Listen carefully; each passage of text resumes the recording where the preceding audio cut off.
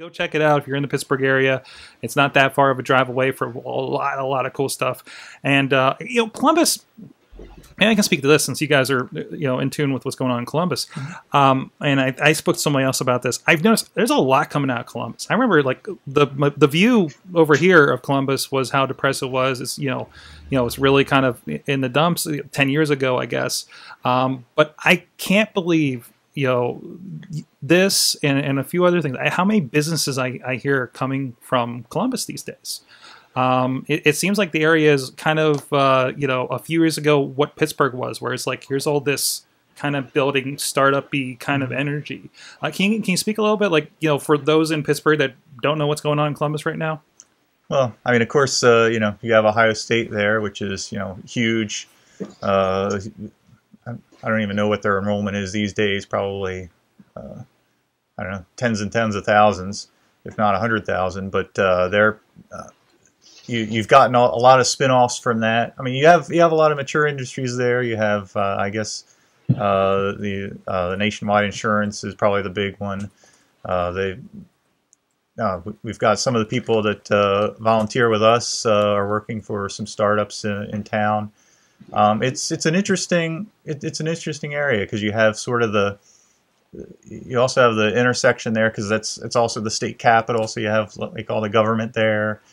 But it's really there's more there than you think because it's the biggest city in Ohio because you've got just this whole big area surrounding it. Mm-hmm. So really there's a lot going on. I only visit there a few times a year, so I guess I'm maybe not the person to give you the full story on it. But I've been visiting they've been visiting their meetup groups virtually. Mm-hmm. And they have a huge tech meetup group. That there's something in Pittsburgh called Free and Almost Free, where this guy named Frank has like all these people jump in and post their free or almost free meetups on the Free and Almost Free meetup group. And this is what's happening in a technology meetup group in Columbus. There's something like 200 groups that have jumped into the free and the technology meetup group. There's the Free and Almost Free in Pittsburgh, but the technology group in Columbus is really amazing. They have all different types of technology, and I vicariously join a few and try to subversively drop information about Ohio Linux Fest in there. But one of the groups that I just joined today in Columbus, and there might be a similar one in Pittsburgh, is the Bitcoin meetup group in Columbus. We're going to be showing a Bitcoin documentary that's hot off the presses. It's called The Rise and Rise and Rise of the Bitcoin. And that will be at 7 o'clock on Friday night. And I went into the Bitcoin group, meetup group of Columbus to let them know about that. But technology is big there. And just like we have Bakery Square, where we have the tech shop, next to Google there, they have something called the Columbus Innovation Lab. And one of our speakers is Alex Bandar. He's the keynote speaker for Friday at 4 o'clock. And he is the head of that Innovation Lab. And he's going to be talking all about open source in the maker community.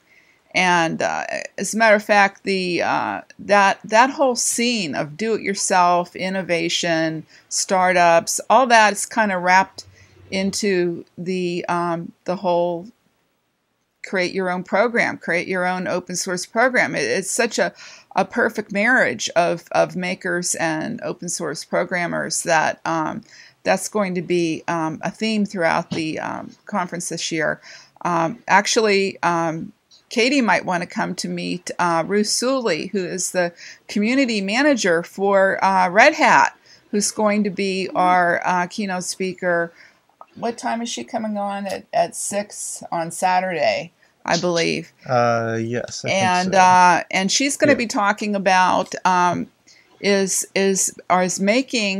makers default to open source? Should makers be making things in open source programming, and is that synonymous, makers and open source? So she's going to give us a really good overview of that, being the community leader for Red Hat, I'm really looking forward. And all of our keynotes are really going to be great. This isn't to, put one above the other, but we have such a tremendous opportunity of shifting from the my desktop operating system is better than yours kind of discussion into one about, hey, let's create something new with these Raspberries and Arduino boards and Internet of Things, and just as everything is coming together, paradoxically, we're also having people building things to live off the grid and sustainability, and no, I'm going to do it all myself. And, so both of that is going on simultaneously, and that's really breathing a big fresh air into the